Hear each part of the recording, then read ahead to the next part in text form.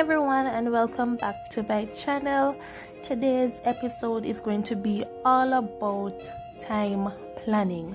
Now, a time plan helps you to plan and keep organized whenever you're making more than one dish, and it shows your knowledge of cooking skills. Now, my students oftentimes ask me, do they have to do the time plan, or why is the time plan even important? Now, let's look at it this way. Let's say that we're going on a journey, we're taking a trip, and the destination is SBA 1 or any SBA for that matter. Now, before you even decide to go on the trip, you need to have a passport, and in this case, let's call the passport our recipes, right? You can't go anywhere outside of the country without a passport, so in the same breath, we cannot do anything without our recipes. So now that we have our recipes, we have an idea of what we're going to prepare. We're at the destination, it's time for the SBA. But now that we're there, where are we going to go? How are we going to get there? What do we need? So that's where the time plan comes in. The time plan is our map. We can't do anything without the time plan. What you are seeing now is the first page of the time plan. Now, the first thing that you would have to do is to select the subject area for which you're writing the time plan, and in this case, it's food, nutrition, and health.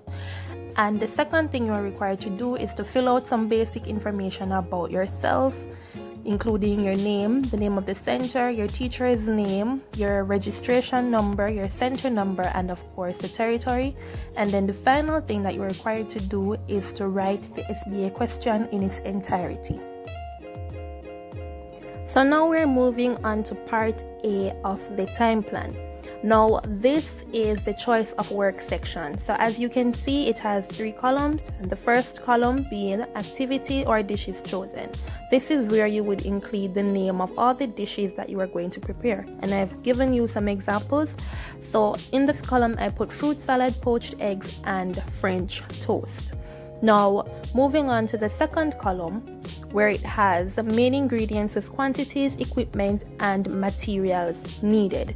This is where you're going to write all the ingredients that you're going to use to make the particular dish, along with the tools and equipment that you will need. Now, sometimes I tell my students not to include the tools and equipment because they are going to be rewriting it in part C of the time plan. So I went ahead and I filled in the second column for example purposes only. So if you look closely, you can see that I put the measurement along with the name of the ingredient, and I also put the tools that I will be using to make the fruit salad. Now, moving on to the third column, it says do not write in this column. That's for examiner use only. Okay, guidelines for writing part A of the time plan. Number 1, always state the method of cooking when writing the name of the dish. Number 2, avoid using phrases such as a dash off or a pinch off. Number 3, garnishes and decorations to be used may be listed in the second column. And number 4, name the dishes in the order given by the question. Now that we have completed part A of the time plan, we can move on to part B. Now, in the first column, you're required to write the time, meaning how long it will take you to perform a task. In the second column, this is where you will write the order of your work along with oven management and methods of cooking. Now, I went ahead and I did an example for you. So in the time slot, I put from 8 o'clock to 8:20, and in this time, I put that I will prepare self, gather and wash tools and equipment, organize work area, peel, chop and dice fruits and vegetables, and set aside, and of course preheat the oven to 180 degrees Celsius. You may change it if you so desire. This is just for example purposes. Now, I also gave another example, and this is for 8:20 to 8:40, and basically what I did was to explain how I would prepare egg muffins. Now, this would be from one of the first items that would be prepared after organizing my work area. So if you notice, I start off by saying that I'm going to prepare egg muffins. Now, if you're not going to do egg muffins, you can just simply write the name of the dish that you are going to do. Of course, it is up to you to look at the dishes that you have selected and select the order in which you are going to write the time plan. So you don't necessarily have to start off with the egg muffins. I normally advise my students to start off using the items that take the longest time to cook, or to start off with items that have to be prepared in the oven or be placed in the refrigerator to save on time. Also, you will notice that in the example that I am sharing with you now, I state that I'm going to tidy work area at the end of it. Guidelines for writing part B of the time plan. Number 1, show that you know the methods. You need to know the methods the dishes are made by. For example, dry fry, shallow fry, creaming method, grilling, poaching, etc. Number 2, show that you know when a mixture is ready. A knowledgeable cook knows when the ingredients are cooked or ready enough to go on to the next stage of the recipe. For example, you may say, rub fat into flour until it looks like breadcrumbs. Number 3, remember to check the time you started to cook the food. Number 4, show that you tested for doneness.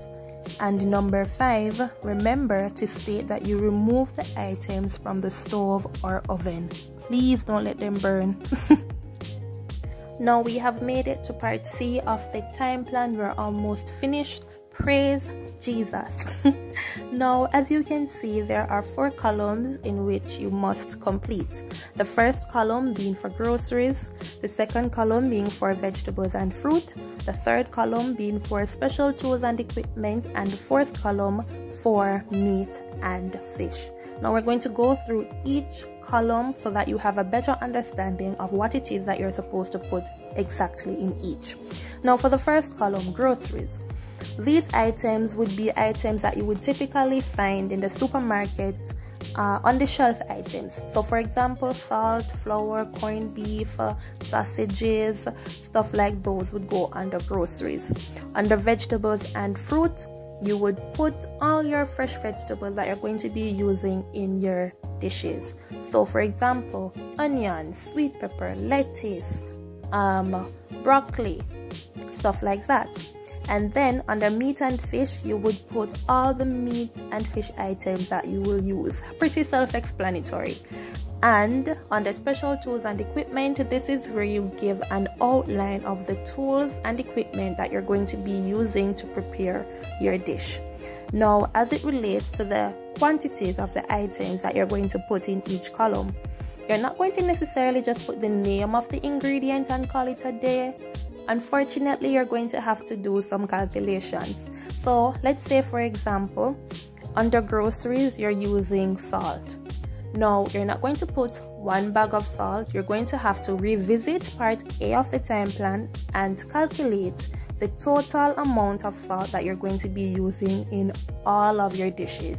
So let's say you're creating 3 different dishes and you use 1 teaspoon of salt in the first dish, 1 teaspoon of salt in the second dish, and a half teaspoon in the third dish. You would have to total those together, and that would give you 2.5 teaspoons.